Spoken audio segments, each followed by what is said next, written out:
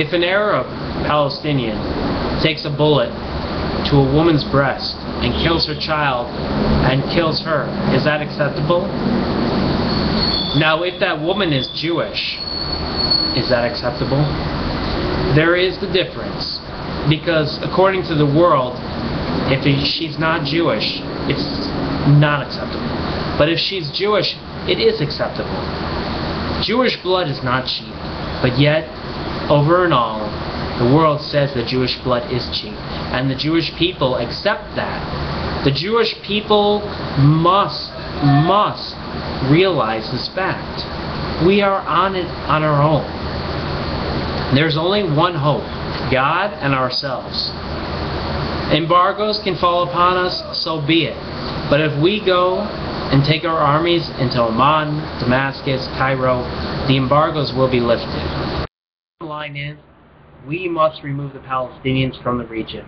If we do not, then we will constantly have to live with terror. We will constantly have to live with people trying to kill in our own backyard.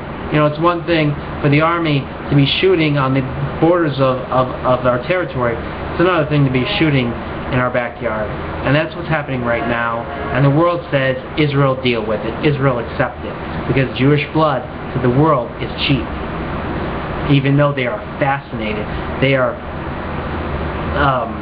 obsessed with Judaism.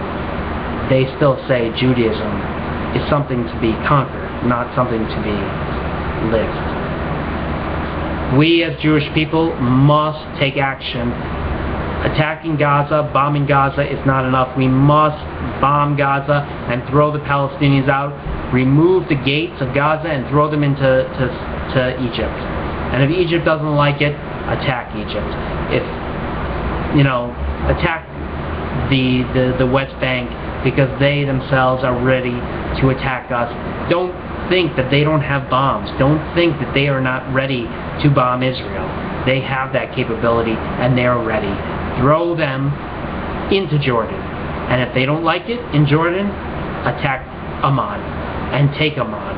And by taking Cairo and taking Amman, we can make peace in the Middle East, because the world will accept that the Palestinians are gone and that we have a greater area, and then they will say, you know, give us back Cairo, give us back Amman, and we'll make peace. And the Arabs will do the same. By hesitating in this, by holding back, we put ourselves in a greater situation of risk for the greater future, that we will ultimately face even more devastation in the future. We must take action now. We must be realistic. We must understand the world is against us, and nobody's there to help us except ourselves and God.